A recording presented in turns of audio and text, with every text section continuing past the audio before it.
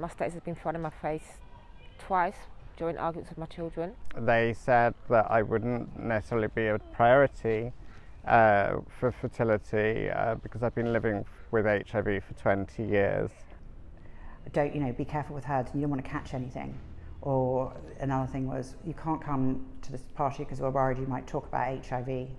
My agent told me that nobody with HIV would ever work in the West End or on Broadway.